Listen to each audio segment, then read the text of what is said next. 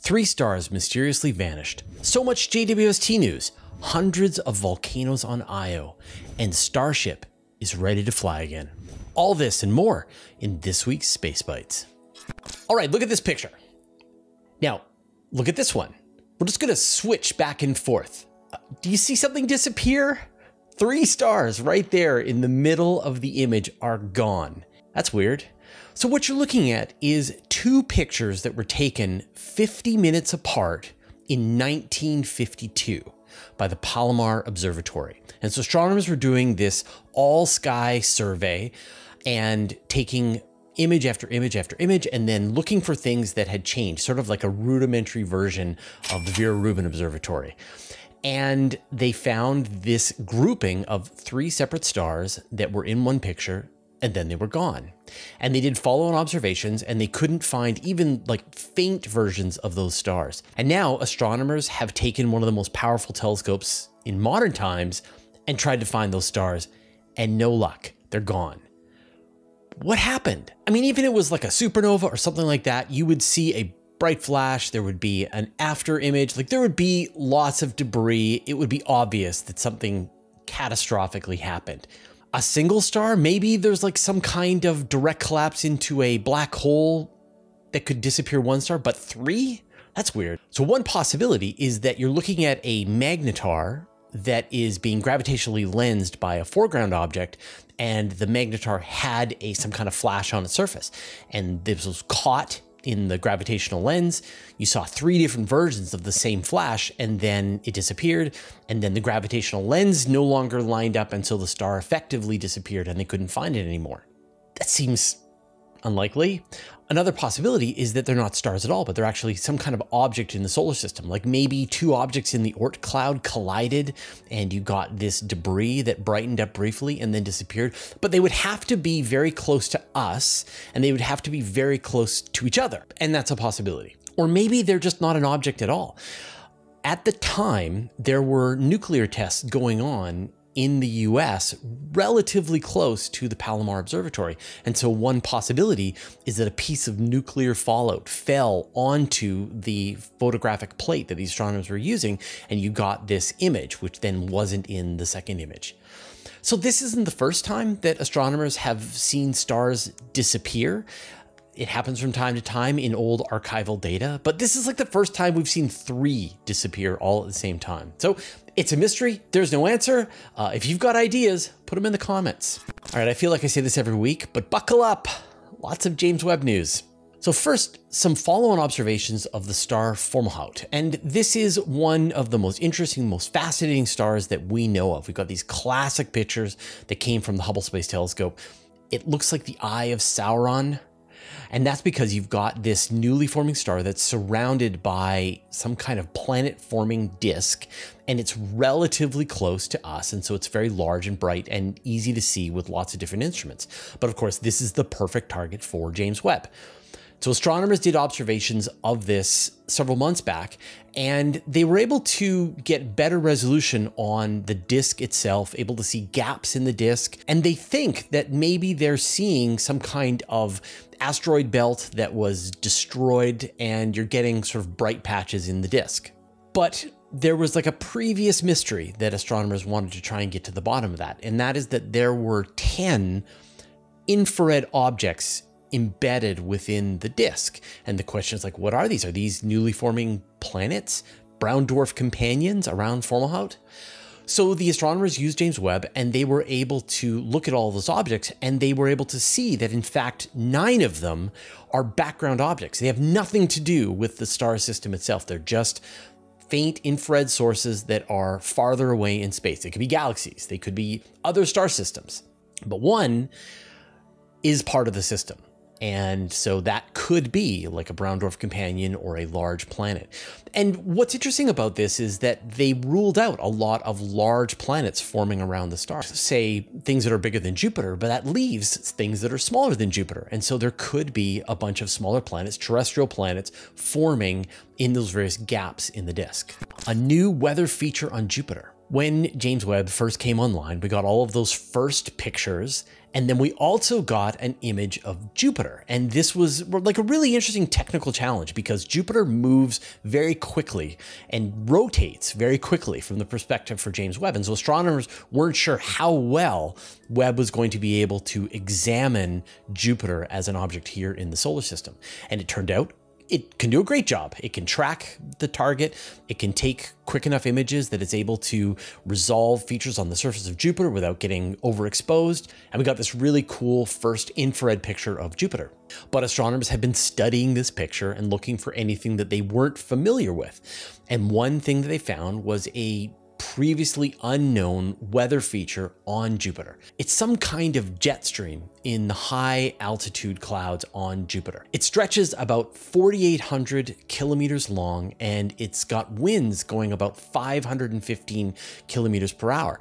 And then astronomers did follow-on observations with the Hubble Space Telescope, and they were able to sort of see the same area and just like try to understand how do the various atmospheric levels on Jupiter interact with each other. How do you get the storm formation? How do these jet streams that move in different directions across the cloud tops of Jupiter, how do they interact with each other and create this really complex pattern that we see today?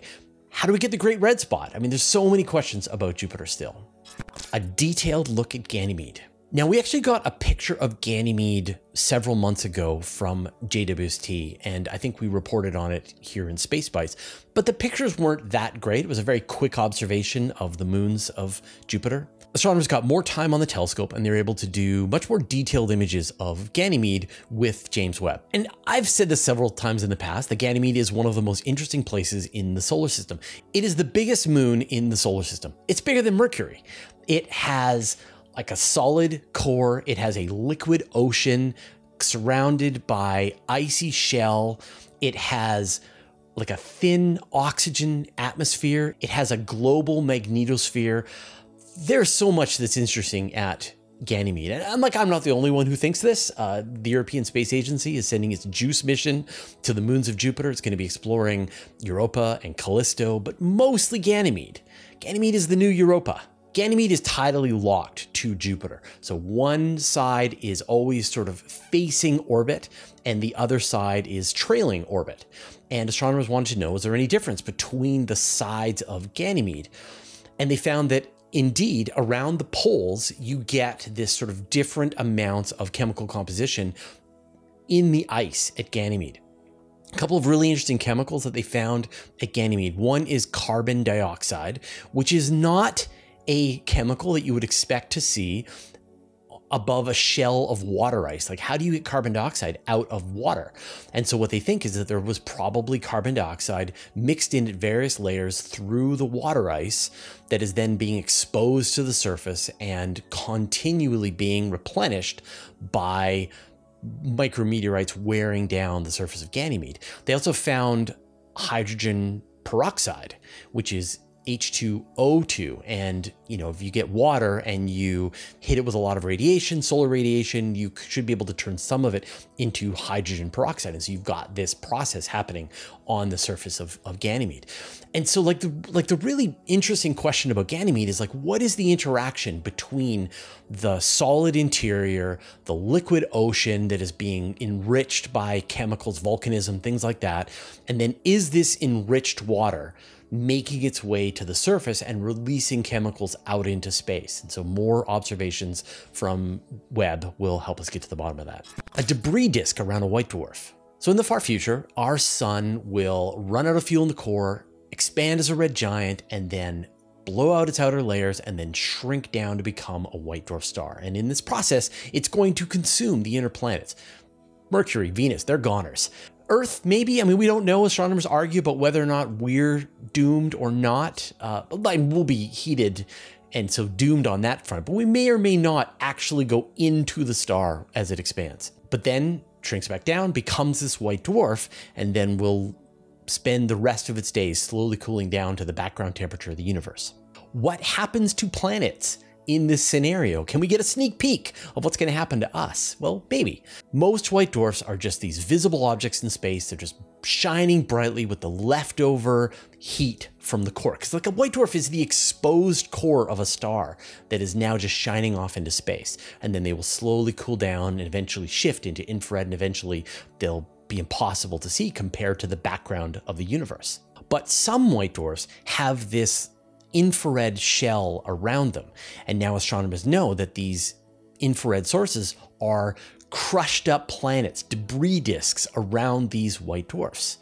And in 2018, astronomers found one which brightened briefly, and they realized that this was probably due to asteroids, comets smashing together, turning into more debris. So an infrared source, this is a classic target for James Webb, and so astronomers turned the telescope on this region. They were able to detect the presence of silica materials in the disk, sand, dirt, rock, like crunched up planets, which is what you'd expect. But they also were able to find carbonates, which are the kinds of chemicals that only form in the presence of liquid water. In other words, crunched up planets with liquid water made this debris disk. So I don't know, is this good news for our future or not? Every week we do a vote on our channel where you tell us what you thought was the best story. And last week it was all about Juno's flyby of Io. Great pictures. I totally agree. Very cool story. So thank you everybody who voted when you saw it come through your YouTube feed or in the community tab. Now, if you want the best possible chance to find out more about these stories, to do the vote, make sure you subscribe to our channel, and then you can either just see it show up in your feed while you're scrolling on your phone, or you can go to the community tab and you'll get the new vote. So vote, tell us what you thought, and we will celebrate it next week. Volcanoes across Io. Last week, we got the new pictures of Io taken by the Juno mission. It came within 12,000 kilometers of this moon.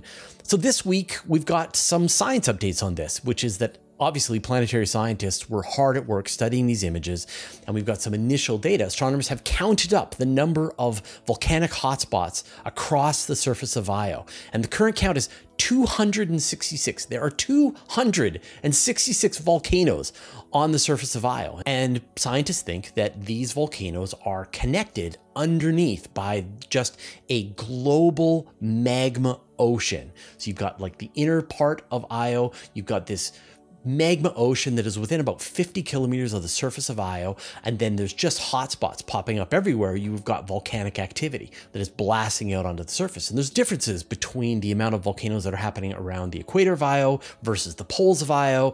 It's a very dynamic world. We're just getting these glimpses of, the most volcanically active place in the solar system thanks to Juno. And like, we've got some pictures of Io thanks to the Voyagers. New Horizons took a picture of it.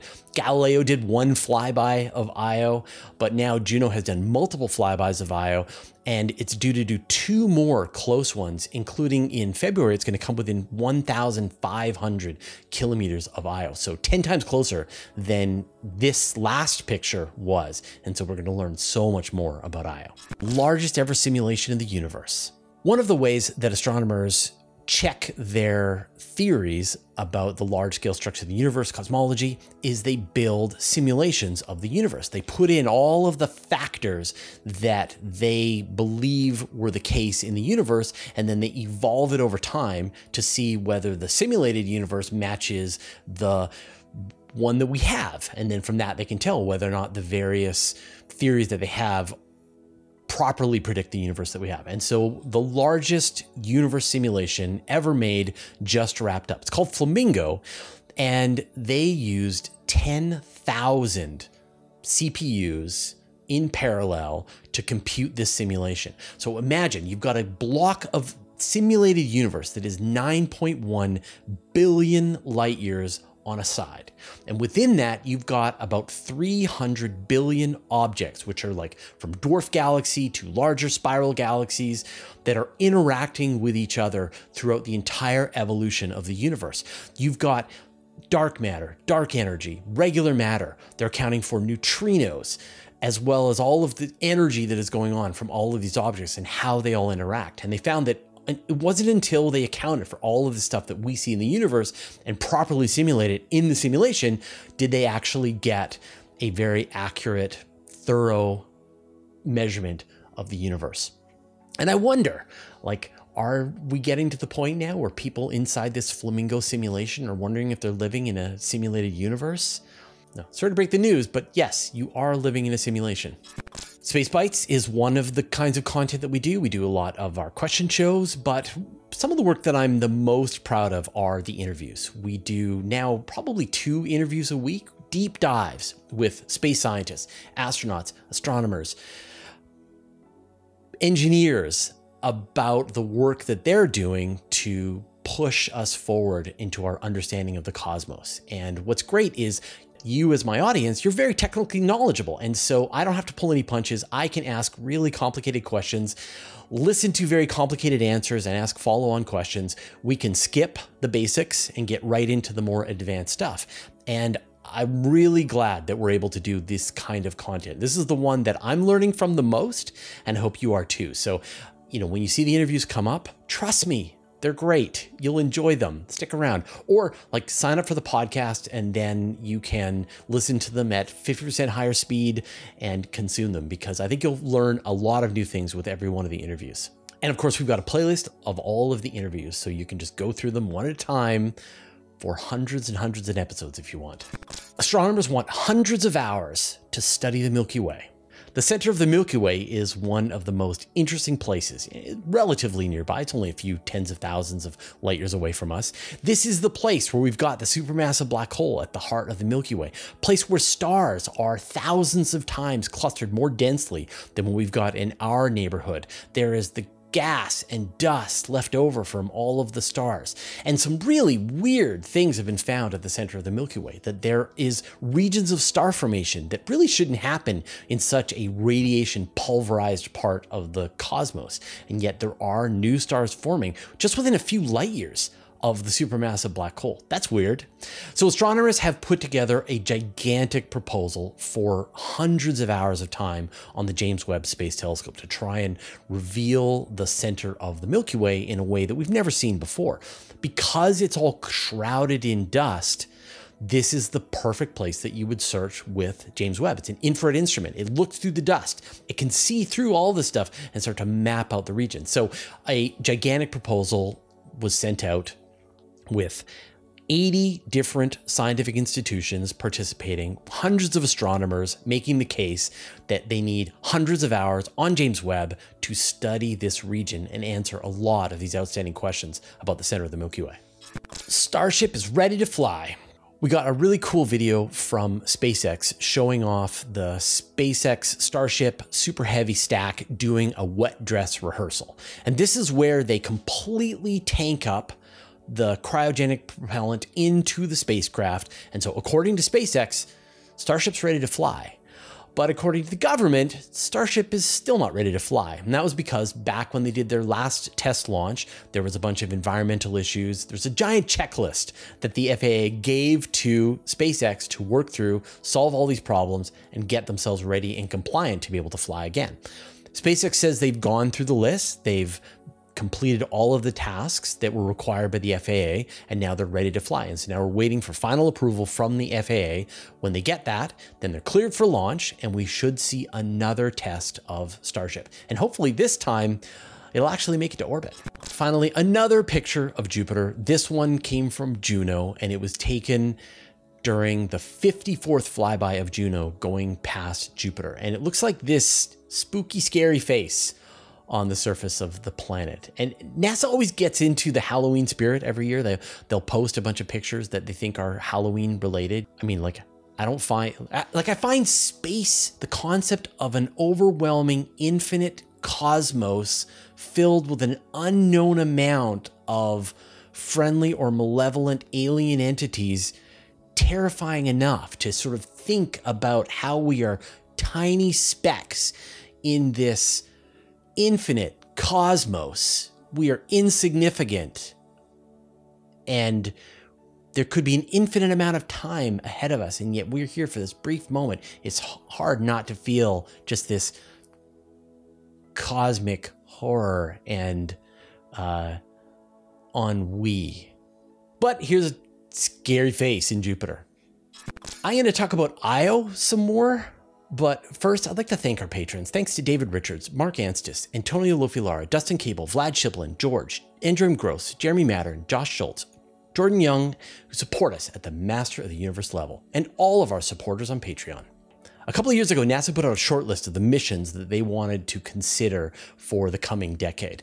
They proposed 2 missions to Venus, 1 mission to Io, and 1 mission to Neptune's moon Triton. They had to shortlist that down to 2 missions, and they ended up going with the 2 Venus missions, which is fine. Like, that's great. I would love to know more about Venus, but that means we don't get to learn more about Triton, and we don't get to learn more about Io.